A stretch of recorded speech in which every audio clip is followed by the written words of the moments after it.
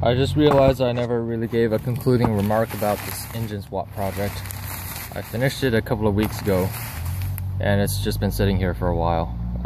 The bolt that was stuck in there, I was able to remove with a hammer and chisel until I got like a millimeter or two out of thread engagement that I could just, I got it out by a millimeter or two, and then I was able to use a pair of pliers to kind of like just kind of plier it out.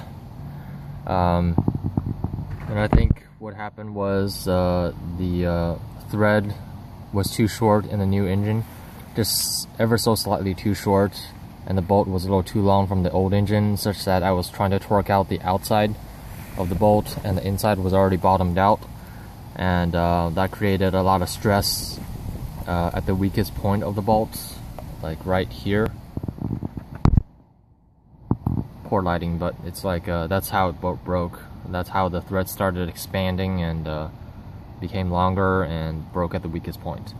But I was able to take care of that, just get a new bolt, put it in, and instead of putting in 30, I think, foot-pounds or 40 foot-pounds, I only put down like 20 to 25 foot-pounds because there's less threads engagement in there left in the engine block. So like when I hammer on the threads, as I was taking out the broken bolts, it probably fucked up the threads even more, so I didn't want to jeopardize that. So I didn't torque it down quite as specified by the manual.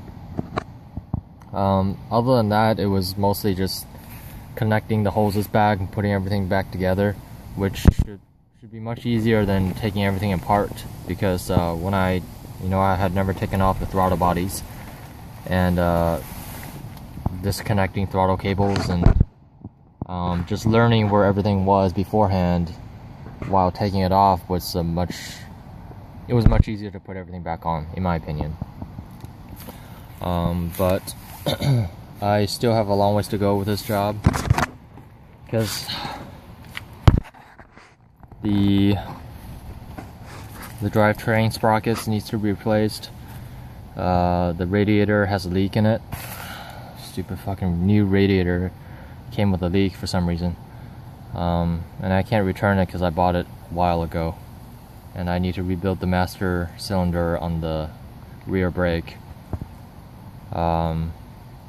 And there's rust in the gas tank that caused the fuel pump to clog up, so I might even need to buy an aftermarket fuel pump. So still a long ways to go in this restoration, but the engine swap has been pretty straightforward. It's just kind of tedious, and it can be daunting for people who have never done it before, but looking back, it's just more like, if you go through the parts 1 and 2, it should pretty much cover all the the nitty-gritty details that you need to look out for to do a good job. So that's all.